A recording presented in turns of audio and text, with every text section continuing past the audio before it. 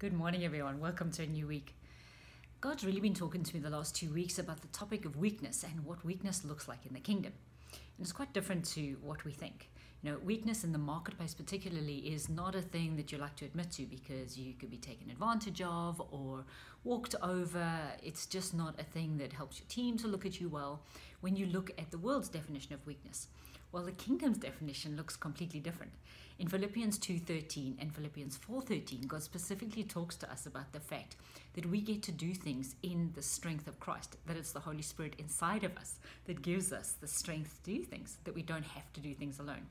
So I want to encourage you this week to really press into God and say, God, I can do this and this thing excellently. This is my skill, this is my expertise, this is my experience, and I do that excellently. But what could it look like if I actually admitted that I was weak in kingdom terms in this area, that I can only do so much, but with you I can achieve so much more? Can you imagine what can happen?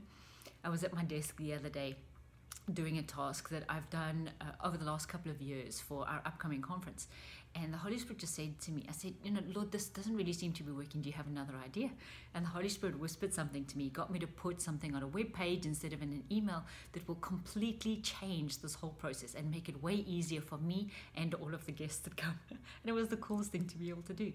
So I am becoming more and more addicted to, as Paul says, admitting my weakness and glorying in it so that Jesus can be glorified through the help that he gives.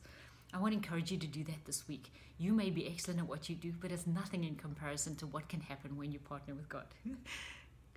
So exciting. Come on over to Slack and share the testimonies because we want to hear how this has worked for you. Give us practical examples. Share them with us so that the rest of us can do them too.